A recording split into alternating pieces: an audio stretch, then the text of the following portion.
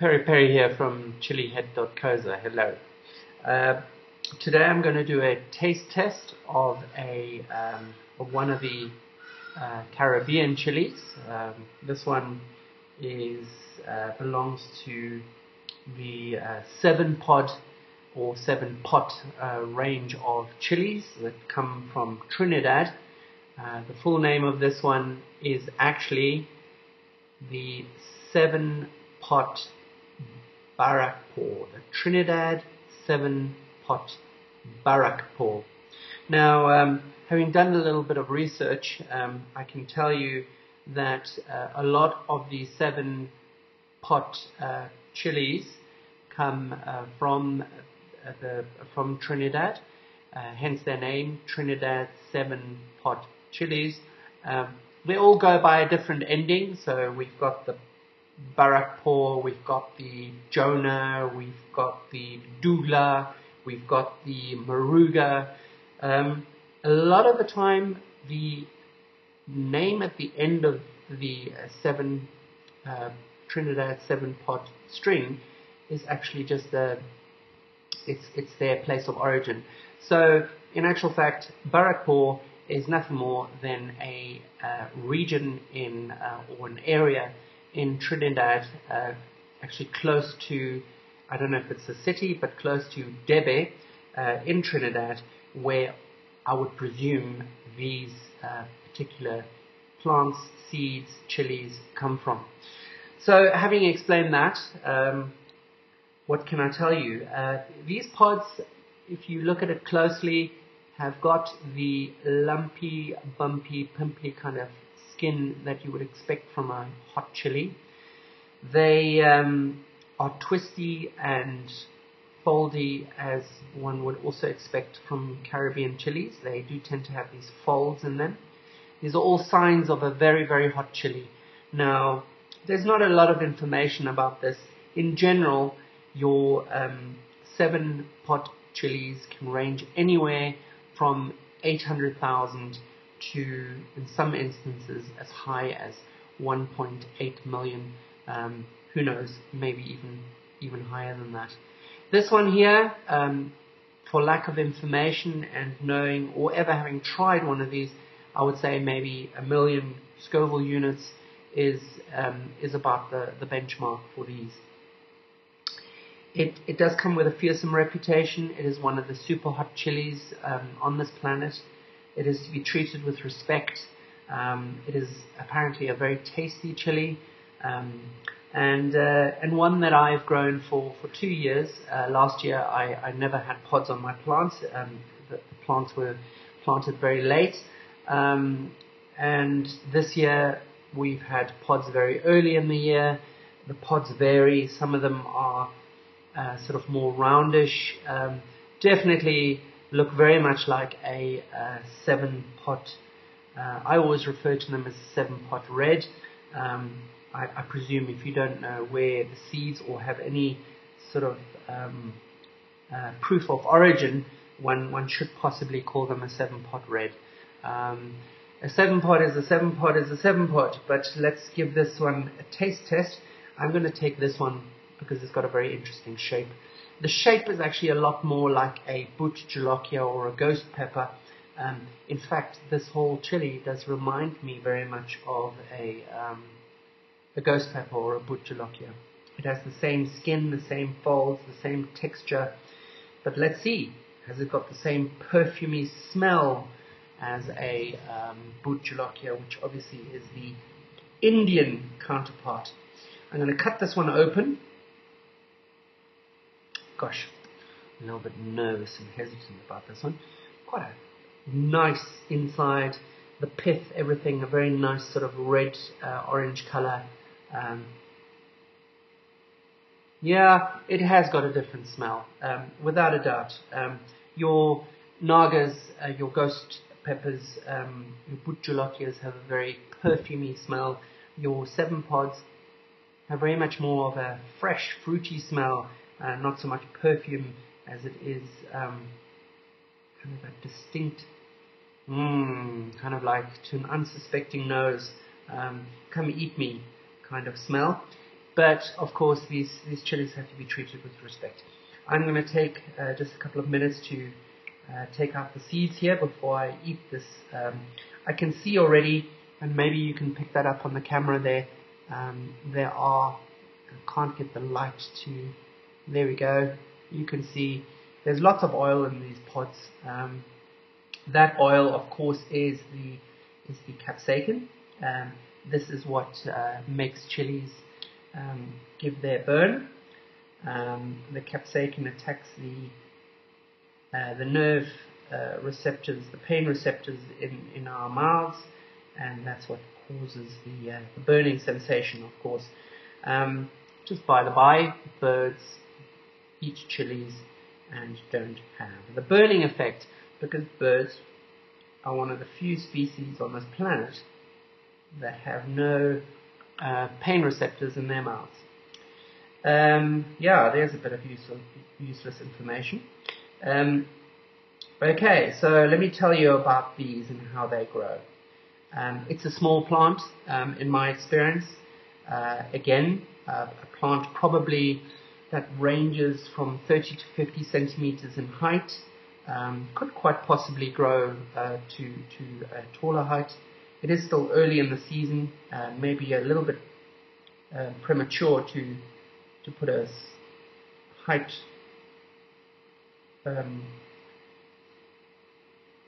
to add a height to these based on what I'm growing. They may very well grow taller. Quite an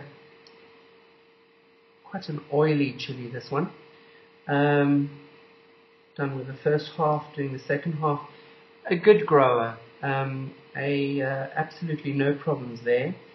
Doesn't seem to be affected by insects or rodents or anything like that.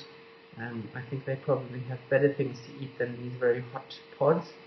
I have noticed on some of the 7 pods, like some of the 7 pods I've grown, you can get pepper maggots that bore holes in these, and then obviously they go off on the plant. But this plant has not shown any signs of that this season. A good consistent grower, producing loads and loads of these pods. I would say, average size pods, not too big, not too small, just perfectly right. Again, try and show you the oil. I can't get the light to quite a lot of oil in that chili there. Anyway, that just means that I'm going to squirm a bit more here. I'm not looking forward to this. I am, but I'm not, if you know what I mean. Anyway, right, so it's got a very sort of a fresh, herbaceous, fruity smell about it. As I say, not that perfumey smell you get with Nagas. Here goes all or nothing. Oh, this is going to be sore and hot and burning. Cheers.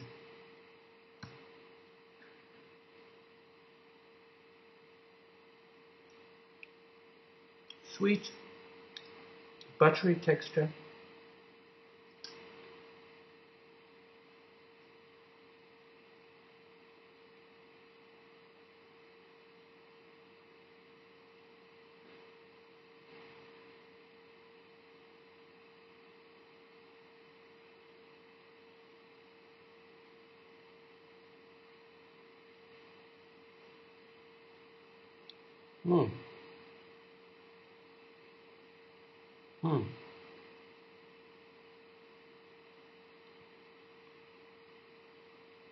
Oh my goodness.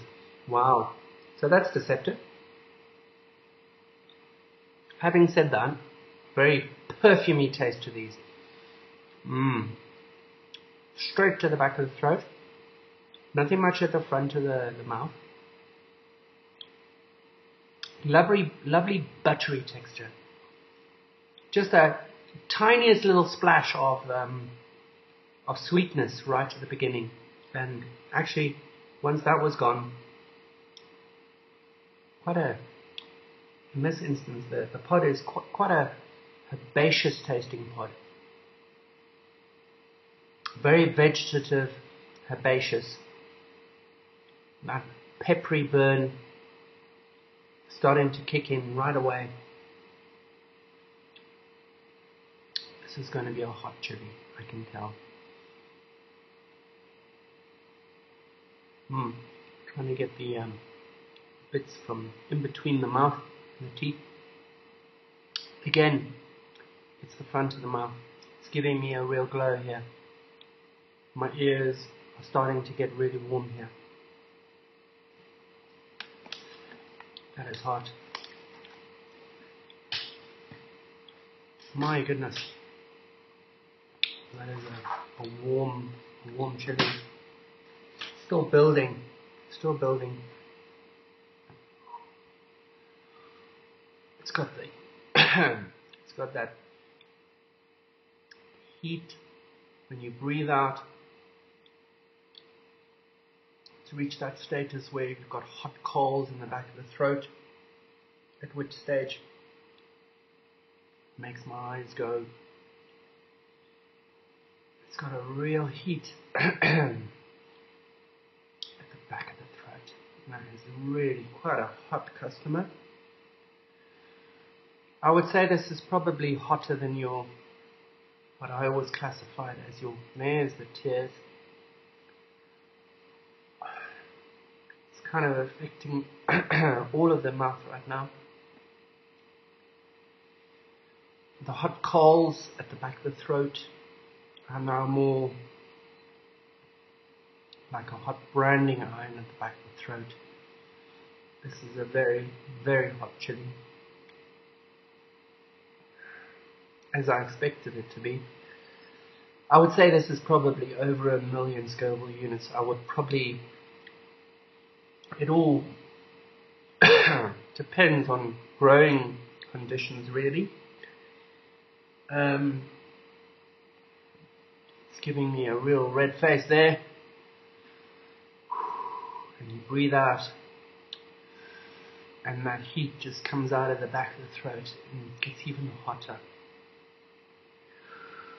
It's got a very ulcerating, hot, red hot burn at the back of the throat. But some very nice flavors going on there. It's on the verge of giving me little twitches here and there on the face.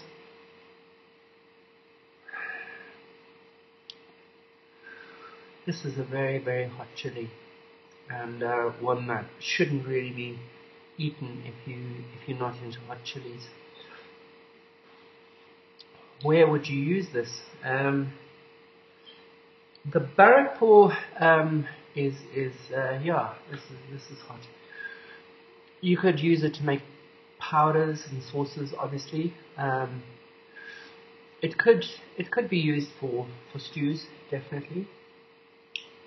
And you would not need a lot more than one of these to, as they say, heat 7 pots of stew. My goodness, that is hot. That has got my eyes going, my ears are twitching. It's right here at the back of the throat. Feels like somebody's shoving red hot coals in the back of my throat. But over and above that, we've got some very nice flavors going on there. Starting to, well, the nose is going.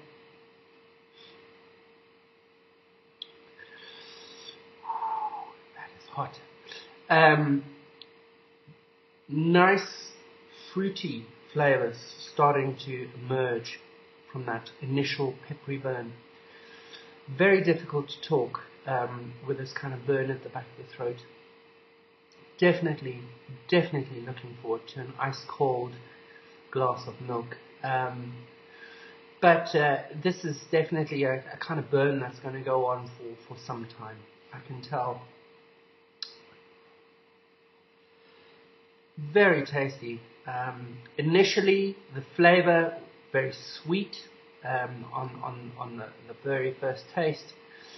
that was superseded by almost a bitter, not very pleasant taste to it.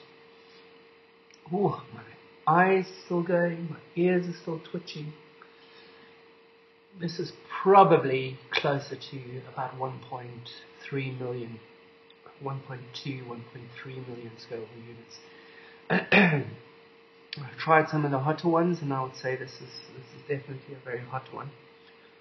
As I say, growing conditions can vary. It depends on how much rain they've had, how much watering, the soil condition. That saliva is burning, and it's just going round and round and round. The air coming out of my throat is making it hotter. The saliva, as I swallow, is making it hotter. Oh, my nose is running. I'm a war zone. My goodness. This is very hot, ladies and gentlemen. The Trinidad 7-pot Barrakpore has got a reputation, and it is there, and I know what that reputation is. I understand it fully. Truly. It is one of the very hot 7-pot